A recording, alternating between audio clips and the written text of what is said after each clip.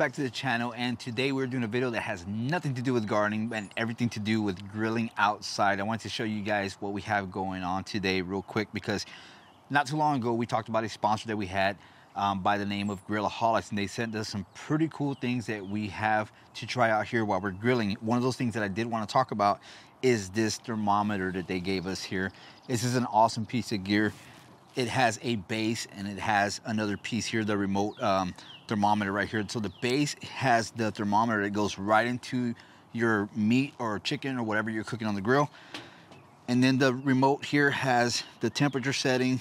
You can change this to meat, beef, fish, lamb, all the meat you have. And then you can set it to well done, rare, medium well, whatever setting that you want. And it tells you your current temp, and it tells you what the temperature is set at when it's actually done. You can also set a timer to let you know how long you have it on there, and the timer will, and the set temperature will also tell you when it's actually done. It'll have an alarm that tells you when that meat has reached that perfect temperature. Okay, so definitely want to share that with you because it's an awesome piece of gear. We absolutely love grilling out here, especially when we're out here in the garden. It's somewhat of a favorite pastime, I guess you could say.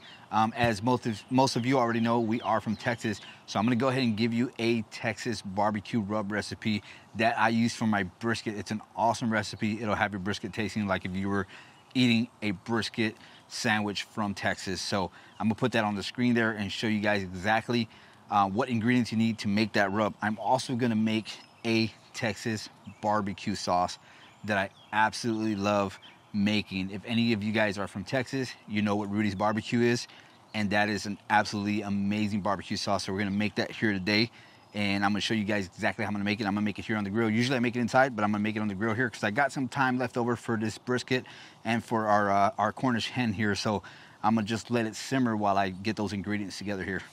All right, so I'm gonna be using my pan here to get going. I got a little saucepan that I'm gonna use here. I'm gonna tell you guys exactly what I'm using for this barbecue sauce here. So the first thing I'm gonna use is an 8-ounce can of tomato sauce. I'm gonna put that right inside my pan there. And then the next thing I'm gonna do is I'm gonna use a whole cup of ketchup in here.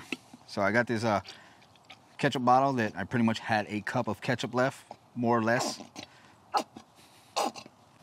All right, so I got all my ketchup in there. Next thing I'm gonna use is a 1/2 cup of brown sugar. And also in here I have a teaspoon of garlic powder, 1/4 teaspoon of cumin, and an 1/8 teaspoon of cayenne pepper. You can use chipotle as well. I'm gonna drop that right in there. I'm gonna start to mix that up real quick just to get the brown sugar to dissolve. All right, as that starts to dissolve, I'm gonna put in 2 tablespoons of Worcestershire, however you say it, Worcester sauce, and a 1/4 cup of lemon juice.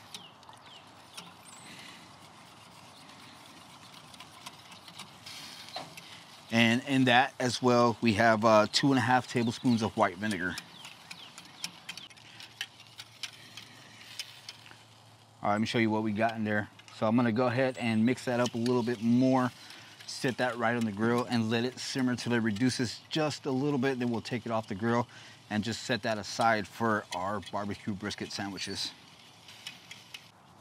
All right, so as I said, awesome piece of gear. I'm gonna go ahead and head inside, let this cook a little bit, let that barbecue sauce simmer. And again, like I said, this is an awesome piece of gear because I can just grab this, take this with me inside the house. I can keep checking on my temperature. We're at 154 right now. We need this to get up to about 160 to 165, depending on whether we want it well, or medium rare.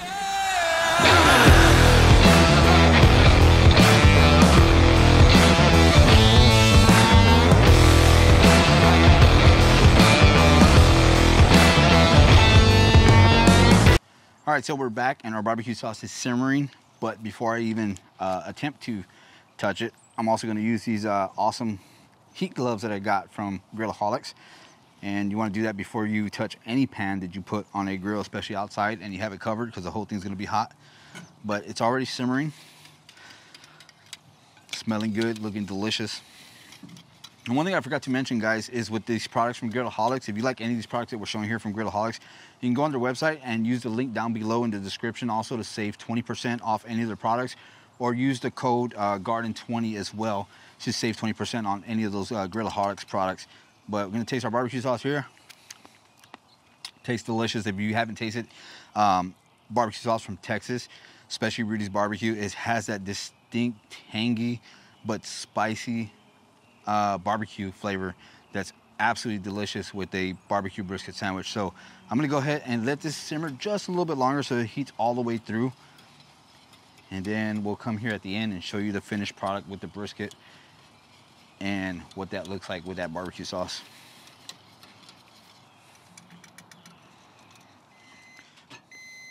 All right, so me and Angie are here in the garden, and I want to show you how this thermostat works. So it's basically beeping me, telling me that my brisket is done. So let's head over there. And as I said, we can actually remove this from the base here. So I'm setting it back here on the base. Gonna stop it there. And I had it set to medium well. So it's at 165. Open it up here and look at that brisket right there. Looks delicious. So that's basically how it connects, guys. Like I showed you earlier, that's the thermometer right there, and that cord comes all the way over here to the base. And like I said, you could carry this everywhere you want, but that looks pretty good right there. Looks delicious. I'm gonna cut that up and see what them sandwiches come out looking like, especially with that that barbecue sauce. And then these hands, they've been done for a little bit, but I set them over to the side and let them get a little bit more smoky. Okay, so I'm gonna get this brisket off the grill. Just wanted to show you guys real quick how that thermometer works and what we have going on here just on a random weekend when we're out here in the garden, because it's an awesome thing to be doing, especially when we're gardening out here. We love to grill, we love to make some food out here. Again, you can save 20% on all these Grillaholic products by using the link down below or the code GARDEN20 at checkout, and you get 20% off of that. But hope you guys enjoyed it. Just wanted to do a quick video for you guys, show you guys what it looks like. Stay to the end of the video so you can see what these sandwiches look like put together. And that barbecue sauce is absolutely amazing. Love making it. Hope you guys enjoy it. If you do make it, let us know in the comments down below what you thought about it, what you thought about the rub as well. So that's going to do it, guys, and we'll see you guys in the next video.